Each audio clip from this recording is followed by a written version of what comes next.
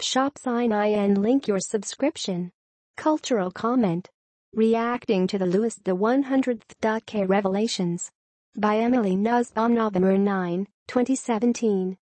For many of CK's fans, he's been not just a creative figure, but a role model, specifically because he tells the kinds of stories that are taboo and shameful.Photograph by Angela Lewis knit Redux. Here's one thing that I'm not concerned about right now, the question of what today's revelations do to the artistic legacy of Louis C.K. For certain fans of CK's work, and I include myself among them, the stories that just appeared in the New York Times are not entirely a surprise. Those rumors, in particular the ones about him masturbating in front of younger female comedians, have circulated in various forms, online and off, and through extended private conversations in what we've all been calling the Whisper Network for many years. And those waves got much stronger when Tig Notaro, a hugely talented comedian who has a professional relationship with Louis, began speaking publicly about her break with him. A few months ago, Notaro filmed an episode on her Amazon series One Mississippi that felt inspired by the CK rumors, a decision that was particularly unusual because Louis C.K, his partner Blair Breard, and his manager, Dave Becky, were all producers on the show, their names in the opening credits.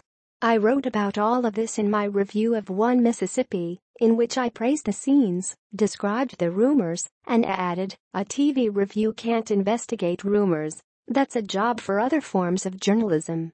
Now, in the wake of the Harvey Weinstein revelations, those rumors have been investigated. Melina Rizek, Kara Buckley, and Jodi Kantor reported on several stories involving CK. The first is about Dana Min Goodman and Julia Wolof, comedy partners who appeared at the U.S. Comedy Arts Festival in Aspen, Colorado, in 2002. The two comedians went to CK's hotel room after their set to hang out in a collegial way. To their shock, he pulled out his penis and masturbated in front of them. When they ran out of the room after he ejaculated, he called out, "Which one is Dana, and which one is Julia?" Soon after they began telling other people this story, Becky, CK's powerful manager, allegedly told them to keep their mouths shut. Becky told The Times that he never threatened anyone.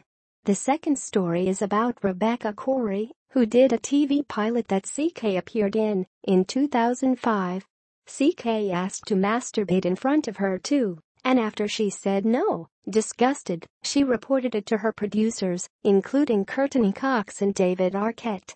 CK apologized to Corey, as he did to several of these women, saying he was sorry for pushing her into a bathroom, which Corey says never happened, and suggests that there are other stories that haven't been told. A comedy writer, performer, an illustrator named Abby Schachner also describes hearing CK masturbating on the phone, without her consent, as the two talked.